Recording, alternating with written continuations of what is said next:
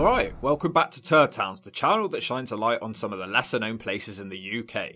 But today, that doesn't really apply because it's a pretty well known place, the city of Bristol. Call this video an extra turd nugget, call it the full log, whatever you want to call it. But what I do need you to do is share and comment on this video, it really helps us out. I had plans to visit a county today and do a usual Turdtowns video, but I crashed my drone in Stoke and it had to be sent off for repair. Don't worry, nobody was hurt, but it did slow down my output. So in the meantime, I thought it'd be interesting to visit the city of Bristol. Bristol is a place that's been in the news more than normal lately. As one of the few places in the UK with a Green Party as the biggest political party, there's definitely plans to make Bristol into an example. And the most notable feature of this example is the banning of polluting cars from Bristol city centre. This is very controversial, but it is happening in other cities too. If your car is deemed to be a polluter, you must pay extra to visit the city. But that's not all, that's on top of the already extortionate parking charges. So these two things together, a lot of people have stopped visiting Bristol. Myself, I hadn't been here for a few years, so I was interested to see how things had changed. Is the clean air zone killing the city of Bristol like a lot of people claim? Let me know your thoughts. And before we start the video properly, don't forget to hit like and subscribe to help Turdtowns thrive. Bristol is a pretty nice city. It's big too, with a population of around 500,000. It's often called the 5th largest city in the UK, but the surrounding area is all fields, giving Bristol a smaller city feel. Despite its size and relative wealth, it has problems and they're only getting worse. Today's visit would have cost me £20 if I had a polluting car including the parking. I don't think that's in any way acceptable that I have to pay out that much money before I've even done anything. We are in a cost of living crisis and this sort of thing isn't going to encourage people back to the city. Use public transport then, I hear you say. Well, that's fine if you live in the actual city, but commuters from nearby towns and villages are screwed.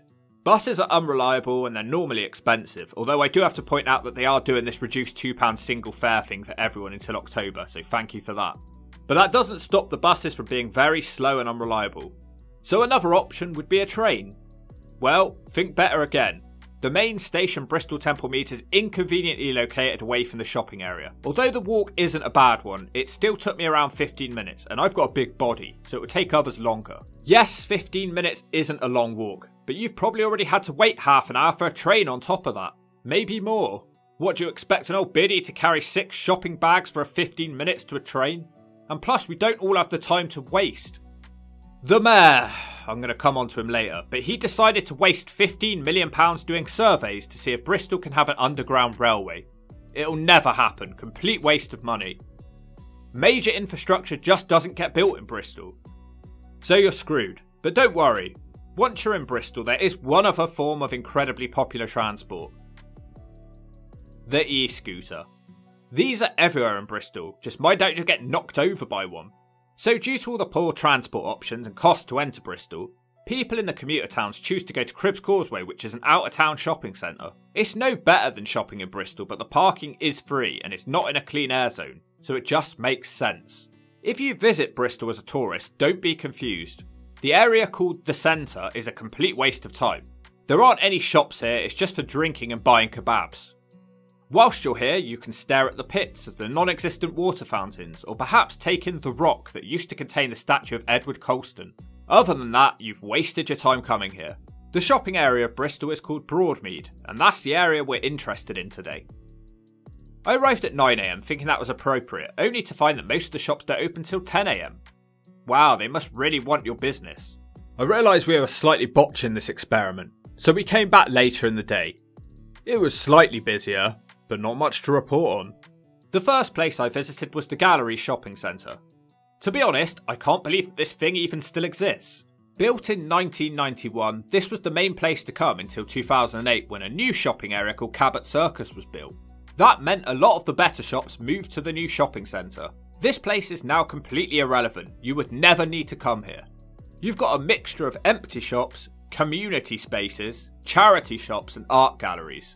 Minus Waterstones, if you live in Bristol you will only ever walk through here as a means of a shortcut. Since the virus, the gallery's business is down 35% and shows no chance of recovery. Have they tried putting a shop here perhaps that someone might actually want to visit? Well, this place is doomed because last year it was announced that the galleries will be knocked down in the next 2 years. It's going to be replaced with coffee shops, student accommodation and offices. The council have given up and they will now destroy the 5-acre site. Essentially, there's nothing even wrong with the site. They will have cafes facing Castle Park, which is going to create a nice atmosphere. Have the morons in charge ever visited Castle Park? It's full of crackheads and people sleeping in tents. What a lovely atmosphere that must be, sipping your coffee whilst Terry the Toothless Tramp asks for your change. And anyway, there's already so many areas of Bristol filled with bars and restaurants, like the Waterfront, Park Street and the Centre. But Mayor Marvin Rees doesn't see a problem with it. So when the galleries closes, presumably all of these people are going to be out of work, because they're not going to be able to afford the rent over at Cabot Circus. Between the old Gallery shopping centre and the new Cabot Circus shopping centre, you've got shopping streets which all sort of meet in the middle of a circle. It used to be alright here, but once again the empty shops are everywhere. So it's clearly not just a problem with the galleries, and we can expect an announcement this area of Broadmead will be knocked down too in around 5 years. Other than the closed down shops, the main problem is the homeless people. These are not your typical homeless people either. These people are super aggressive, pushy and in your face. Walking through Bristol almost feels like being in one of those countries with the persistent shopkeepers who lock you in the shop until you buy something. Maybe the galleries can learn a thing or two from them.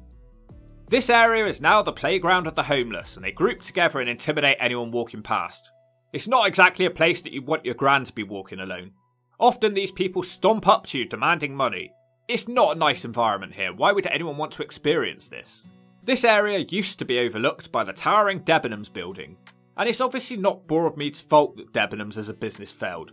But this building has been empty since 2019 and nobody knew what to do with it. It's massive, one of the largest buildings in Broadmead. I can still remember going up the escalators to the top floor absolutely terrified, staring out the enormous glass window. Well, good news, because plans have recently been revealed that they're going to knock down the entire building, and they're going to replace it with a mixture of student accommodation and affordable homes. That's sure to encourage people to visit Broadmead. And the entire area will be chaos too whilst they replace one skyscraper with another skyscraper. Mayor Marvin Rees described this as extremely exciting. Next door to that you've got Primark, and I am not exaggerating, if this thing ever closes down that is the end of Broadmead. It's currently the main choice for affordable but fashionable clothing. People actually come to Broadmead just to use this shop. I can't help but think Primark are very slow to expand though. Weston-super-Mare and Cribs Causeway would love to have one. Because Primark is one of the only important shops in Broadmead, it's seen as the holy grail. People for 50 miles around talk about this shop, so that's good. But opposite that, we've got the old Marks and Spencer shop. This is where I get angry again. It has now reopened and it's called Sparks, but it's nothing to do with the old company. They've just chosen the name Sparks so that people don't notice that this is essentially an empty department store. Sparks is actually described as a hub for sustainability, creativity and education. Sounds like fun? It isn't. To call this a department store is a complete joke, and it's just Bristol trying to make themselves look better. Oh, and push an agenda. Wind your way past some more crackheads and closed down shops, look at the lovely artwork of the hot air balloons covering the closed down shops, and you arrive at Cabot Circus. Bristol's last hope. This was built 15 years ago, and if that doesn't make you feel old, you must be related to Marvin Rees because you're in complete denial. I was interested to see how this place had been coping since the virus and the clean air zone. This was going to be the most telling part of my research. This was the area that anyone in power cares about the most. Overall, there are still some famous clothing brands here, and the place is still looking clean and modern. But something has changed. What happened to the jewellery shops? Well, I guess Bristolian men can all breathe a sigh of relief. You're off the hook. But seriously, I liked looking for gifts here, and now it's all gone. That was one of the few things I would have ever visited Broadmead for. Of course, you've also got the closed down building where Topshop used to be. Again, that isn't Bristol's fault. But it's another huge building, and I can't find any answers for what this will eventually be. Probably flats or a hairdresser's or something. Zara is one of the only shops that girls actually like in Bristol. I'm also told that New Look is rubbish in Bristol and they aren't offering any new stock. Then you've got House of Fraser. I thought this had closed down. They planned to, but then they changed their mind. Luckily for Cabot it didn't close because this is 3 stories tall. You can expect this will be gone soon too though, as the company is slowly shutting its stores down all over the UK. There are a few high-end shops remaining here, but you can find much better in other cities. Which is basically the conclusion to all of this. It isn't worth coming here because it's expensive to visit, everything is really spread out. Other places offer superior shopping, other places don't have aggressive homeless people harassing you. and Broadmead is just a depressing dump. I don't agree that high streets are doomed. Make them accessible, give people a reason to visit and attract some new brands to get the public excited. I am not against protecting the environment, but I am strongly against pushing agendas without offering solutions to the consequences of the agenda. I just can't help but think the clean air zone is affecting trade in Broadmead. I don't even know anyone who goes to Broadmead anymore, do you? My visit to Broadmead was interesting. It's definitely got worse since I last visited. The place isn't quite dead yet, but if they lost Primark or Zara, it would be the end of the road for Broadmead. There's still just about 1 or 2 shops left which are drawing people in. It used to be 5 or 6 shops. If Bristol continues this way, one day this whole area will be flats and student accommodation. And that's the video. We did something a bit different this week, but we're off to Wiltshire next week for an episode of Turdtowns, so you've all got that to look forward to. Please share and comment on this video, it really helps us out. And let us know if you think high streets are doomed. And don't forget to hit like and subscribe to help Turdtowns thrive.